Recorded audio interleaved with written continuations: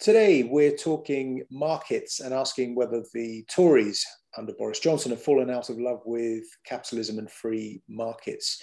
I'm Ian Martin, editor of Reaction. I'm joined by my Reaction colleague, Tim Montgomerie. And Tim, you wrote a really interesting piece for Reaction, which was the subscriber newsletter last weekend about this subject.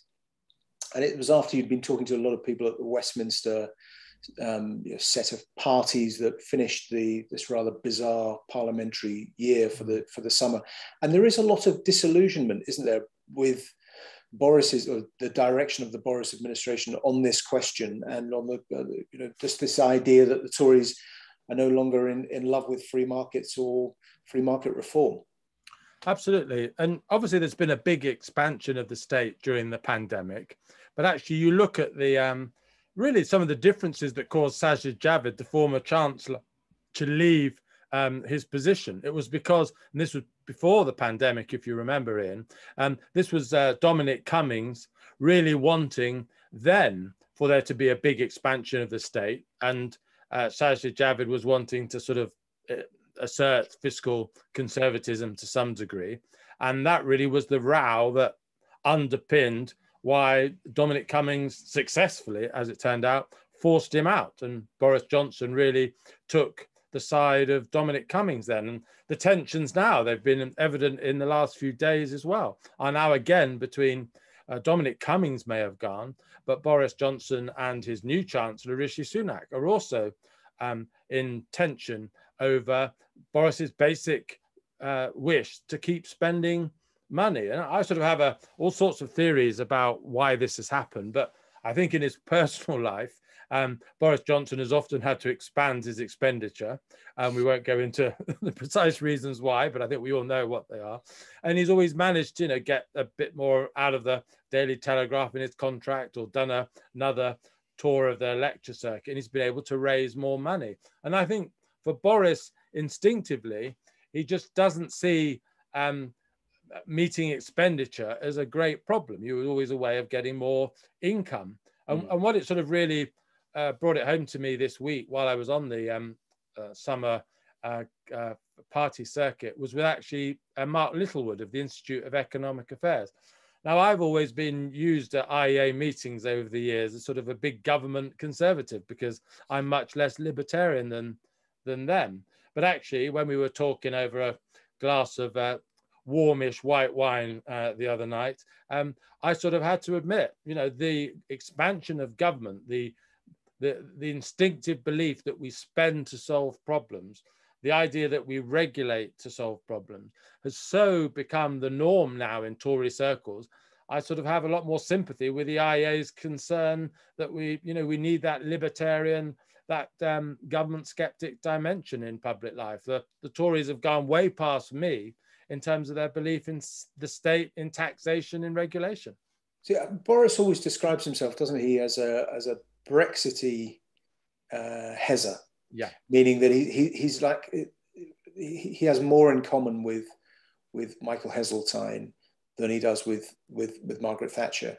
And Hezza always liked big government schemes. He was instrumental in what happened in the Docklands in London, which has been a huge success, an example of government intervening or sort of setting the conditions for revival and regeneration. It's more controversial in Liverpool. I often think that sometimes does Michael Heseltine a disservice, because actually, if you look at the early to mid 80s, before he and Thatcher fell out on the question of Europe, and yes, of course he is. He likes big business and he's corporatist to an extent, but he was in the first wave of Thatcherism.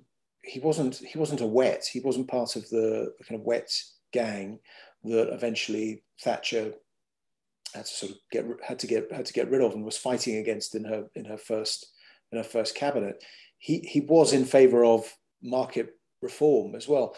The thing that, Boris, I can see why he compares himself to Hezza, in that there are similarities with the sort of blonde mane and the charisma and all the rest of it, is that Boris is just really not that interested in economics or business per se. We know the famous comment, and I know why he said it. He actually meant it really about big business leaders and their assumptions about Brexit. But it's just not. It's not really a subject that he has invested that much time in thinking about. Hasn't written about it very much beyond some sort of vague boosterish stuff. And it didn't really motivate Dominic Cummings either. That's another weird thing about Cummings writing. There's this idea that the economy will always sort of take care of itself, that in the Cummings' view, there are bigger strategic questions about geopolitics and science and technology and Britain's enemies and the sort of fear and possibilities of the future that mean that kind of mundane economics doesn't really get a look in with Cummings either. So I can see why they ended up forging this partnership. Do you think, though, is it coming to a head now? Is there a point at which, do you think, in the autumn, Tim, around the spending review, the stuff that Sunak's got to do, is there a crunch point? I think so. How soon it will come, I don't know. The mood has clearly changed amongst Conservative MPs, so that will be something that they will worry about or should worry about. Tory MPs almost universally, when I was talking to them last week, and of course we haven't been able to do this in the normal way up until now, so it struck me very forcefully last week that they wonder what is happening to the party of Margaret Thatcher. I think there's also the return of Sajid Javid to the cabinet.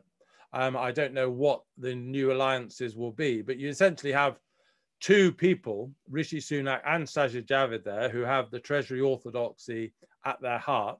Sajid Javid is obviously going to want money spent on the health service, but you still have two people who will now potentially be a counterweight to Boris Johnson, in cabinet discussions. What generally works in most setups, you're right to say that Michael Heseltine was more complicated than perhaps Boris Johnson understands. But in any good cabinet, and this was true of Margaret Thatcher's cabinet, you did have a diverse range of people. You had fiscal conservatives, you had supply-siders, you had spending ministers. And it's the balance of how they interact that matters. And I think the interaction now of having one current chancellor and one former chancellor in there, that may matter. And then, while you're away, Iain, I hope you had a good week off, by the way, but one of the stories last week that most struck me was the fact that because of the rise in inflation and because that so much British government borrowing is tied to inflation, and there'll be an extra £10 billion cost to the British Exchequer simply because of the rise of inflation, just debt servicing. And if we begin to see a few more things like that, interest rates rise, the inflation rate adjusted cost of repaying British government borrowing rises, it'll come to a head incredibly quickly. Yeah. I suppose the other thing that worries me or gives me, really gives me cause for concern is that some of the stuff that you were writing about, Tim, in your newsletter about market reforms and about making markets work, competition law, I suppose you could extend it to trust busting and breaking up, excessive monopoly and scale, all of that sort of stuff. I mean, it's very difficult to do, and it requires a high level of concentration and a plan, doesn't it? It's something that has to be driven by. It doesn't necessarily always work. It's something that has to be driven by governing intelligence, whether it's Teddy Roosevelt and his predecessor in the American progressive era, or Margaret Thatcher from a different perspective, and Ronald Reagan in the 1980s. It's not really Boris territory, is it? I mean, he'll make a speech about ridiculous amounts of red tape and things that we can do differently now that we're no longer in the European Union, but actually digging in and saying, well, how does this fit together in terms of telecoms policy or AI regulation? That's not really a Boris, not really a Boris way of viewing the world. And then I suppose he's going to run into pretty rapidly, and you can see what's happening with the polls already. They do appear to be starting to shift as the vaccine buzz kind of wears off a bit. Big arguments about the health service being under pressure and needing more money, and presumably heading for, it always has a difficult winter, but heading for a particularly difficult winter this year. So the government will be assailed by a lot of big short-term pressures with the opposition reviving a little bit, I think, this autumn. And but it's not as though Boris has a sort of governing mission at the heart of it in the way that Thatcher did, because those governments endured the most extraordinary amounts of unpopularity and abuse between election, but did have a mission, and he doesn't. No. Or am I being unfair? I don't think you're being unfair. I would broaden it a little bit. I've tried to say in my last answer to your previous question, that Rishi Sunak and Sajid Javid could form an alliance. But I think you pinpointed it at the time in your Times column. After Rishi Sunak's budget from earlier this year, you had the increase in corporation tax as a sort of the hard news element. But actually, you had nothing of the kind that you would have had from a Geoffrey Howe or a Nigel Lawson budget from the 1980s. There was no big reform idea. There was nothing, early-ish in the Parliament to be, medicine for the economy that would, begin to, produce some fruits by the end of the Parliament. And so for me, and this is why I am particularly alarmed about the situation, it's not just the question you rose about, does Boris have these ideas? The question is, does his Chancellor as well? Because that was the beauty of the Thatcher years. You had incredibly big-brained people like Nigel Lawson, Nick Ridley, and to some extent Geoffrey Howe. They'd been thinking about these issues throughout most of the 1970s. They'd seen what had gone wrong with Selsdon Man in the Heath years. These are things that they've been thinking about for a great deal. And I think the problem is, I think this is probably true of Dominic Cummings, it's probably true of Boris, it may be true of a lot of Conservatives. We kind of accepted the Thatcher legacy, the economic dynamism it was created, as lasting forever, that somehow the British economy had been put right, and that it had been put right for the long term, partly because Labour accepted those reforms, one of the components I tried to address in the newsletter.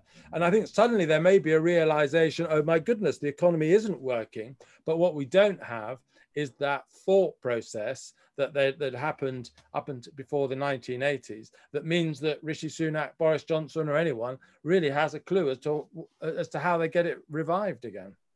What do you make of this question, which, well, we've both grappled with it for a long time, the question of the unpopularity of capitalism, or the need for reforming, or I always think of it in terms of improving capitalism. Is that, it's been a big problem for a long time on the centre right. I was one of the people who founded CapX in 2014-15, and the backdrop to the group of people who did that, the backdrop was concern that post-financial crisis markets were entering, the idea of free markets and economic liberty were becoming potentially increasingly unpopular among a younger generation. But it's now, people have been talking about reform of capitalism post-financial crisis we're close to, soon it'll be 15 years. Do you think is it a fool's errand? Can markets be made genuinely popular? Or is the best that free marketeers like us can hope for is that people accept the benefits and acknowledge that the flaws do come with, as I said, huge benefits?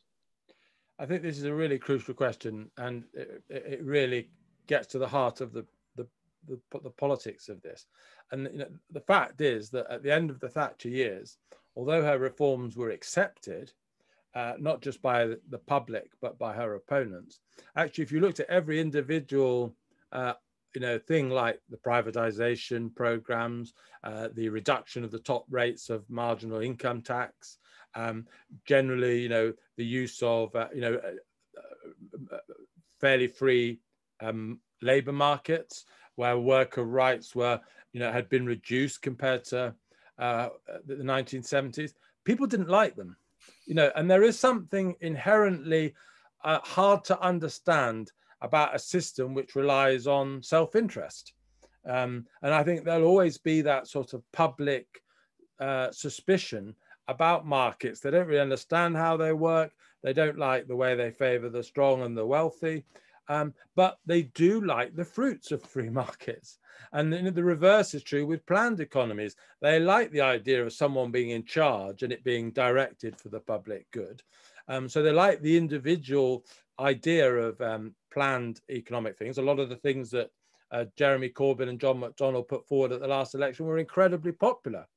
But it's the opposite of what they think about the free market. They recognize, particularly through experience, that planned economies don't work. And so they don't like the fruits of them. And so the challenge, I think, for conservative, centre-right parties that are trying to support the free market is to be realistic. We need free markets because of the product that they produce, the growth and the jobs that they produce. But don't ever expect to convert people realistically to the individual policies. What you need to do is you need to be a full spectrum Conservative party. It's conservative policies on law and order, patriotism, educational standards. That's what sort of sustains the general public support for a program that will include free market policies. But you need that full spectrum range of policies, because if you're rely on water privatization or whatever to make the public like capitalism, you're going to lose very badly. Yeah, and I think it's also that question comes up a lot in they've just reissued Roger Scruton's book Heretic, which is a collection of essays on the environment, economics, arts, literature, and it reminded me. Well, first it reminded me what a fantastic writer Scruton was. So much missed. Yeah. So interesting and thought provoking, but there's something in there about imperfectibility, which I suppose is at the heart of it, isn't it? It's when the Tories became perceived as being, and this was partly the flip side of this, is the genius of New Labour, of convincing people that you could take the market and make it a bit fairer, or actually not really change it very much, accept the reforms, but then use the fruits of a productive market for what New Labour wanted to do in terms of increased health spending and all the rest of it. I mean, the irony being that actually the Tories had increased public spending a lot, over the course of 18 years, but still were perceived as being only really interested in markets and only knowing the price of everything and the value of nothing in the popular misconception. So they had allowed themselves to become perceived as being only interested in that monetary value. And Scruton talks about it in terms of just accepting the imperfectibility and the flaws. I mean, Smith as well doesn't claim, because markets are operated by men and women, operated by the fallen, operated by people who are by themselves imperfect, by their own rights imperfectible, then you have to accept some kind of ebb and flow, and it's not an easy sell, is it? No, it's not. In terms of a popular election rallying cry, it's very difficult unless you try. I suppose you can sell it in terms of economic liberty, in its own terms, as Reagan tried to do. I mean, this is why I'm really interested in how Keir Starmer and Labour respond to this, because the conditions should be, if the Labour Party was well organised, the Labour Party should be in a really good position to take advantage of a major shift leftwards in terms of assumptions about economics and the size of the state, something which I'm really concerned about.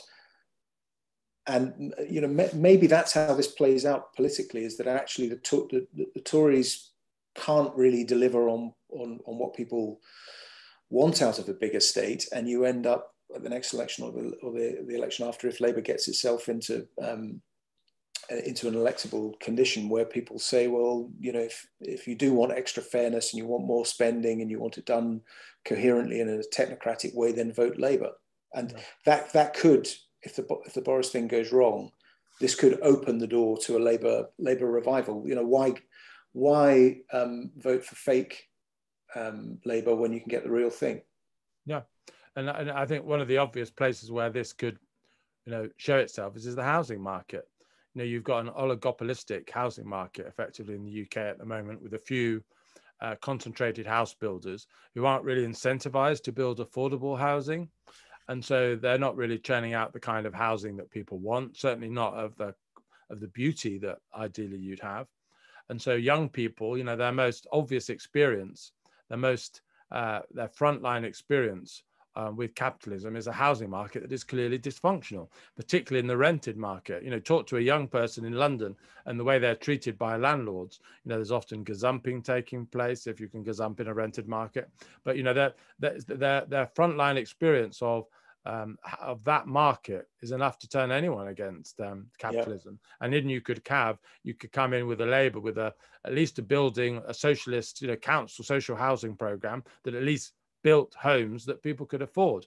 And so and that's the way the arguments is presented at the moment, whereas you and I, of course, would want a dynamic, liberated housing market where it was possible for new suppliers to get in, that there would be off-the-shelf housing of the kind that we see in Europe. You'd have a very dynamic housing market, and that housing market could beat the social housing market. But unfortunately, we are left at the moment to defend this highly regulated, highly oligopolistic market. I keep worrying I can say oligopolistic, so I was just trying to you said it again. It's really one more time. Well, no, it'll be the time it goes wrong.